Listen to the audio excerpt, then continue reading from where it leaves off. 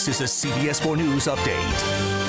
Hi, I'm Elliot Rodriguez. Here's what's making headlines today. The East Coast is feeling the effects of Hurricane Florence, the outer bands of the storm reaching the coast of North Carolina this morning.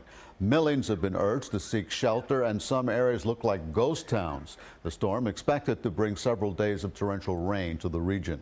A bad smell led to a major drug bust at a hotel in Dania Beach. Management at the Hyatt Place on Southwest 19th Avenue called BSO after getting several complaints about a strong odor coming from a room. When deputies arrived, they found 95 pounds of marijuana and $13,000. When the suspects returned to the room, they were immediately arrested. Calvin Braithwaite and Dyson Bengtson told deputies they were visiting from Barbados. Each man is now facing a felony charge of drug trafficking.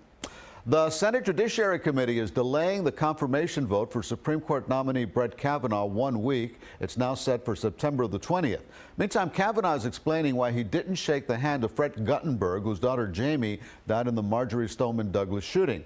Images of their encounter at Kavanaugh's hearing last week went viral, included in a 263-page response to written questions from senators.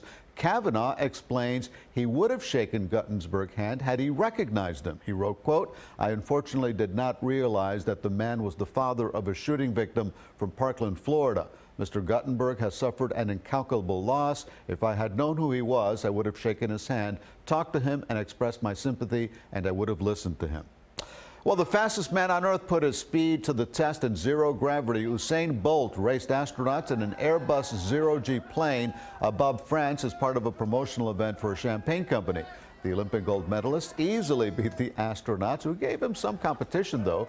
Bolt called the race mind-blowing and fun. As for the astronauts, they went home with a bottle of bubbly they can now open in space. Now, CBS 4 weather. Meteorologist Dave Martin here to Weather Control, and watching the center of Florence as the storm approaches the coast of the Carolinas there. Latest information from the National Hurricane Center, moving west-northwest, 10 miles an hour, wind 105 miles an hour. It's just about 100 miles east-southeast of Wilmington, North Carolina. But those tropical storm force winds extend well out from the center of the storm. So even though it may be tracking west, likely seeing that area of gusty wind continuing to push north along the Carolina coast and into South Carolina.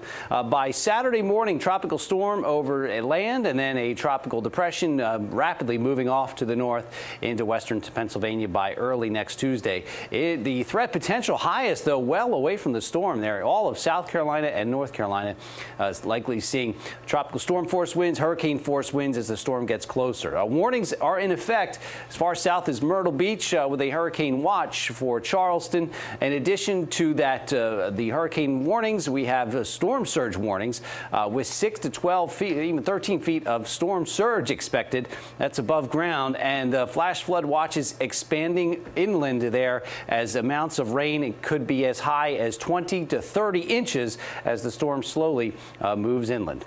We have storms around the area tonight, otherwise warm and muggy. They will end. 78 degrees will be our temperature overnight tonight. 90 tomorrow.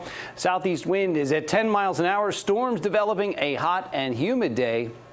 And we'll stay right about 90 here over the weekend through Saturday and Sunday. Monday, Tuesday, and Wednesday of next week, look for summer sunshine and a few storms and highs right about 90 degrees. Dave, thanks. That's our news for now. You can always find us at CBSMiami.com and tune into CBS 4 News at 5, 6, 7, and 11 for all the day's important headlines.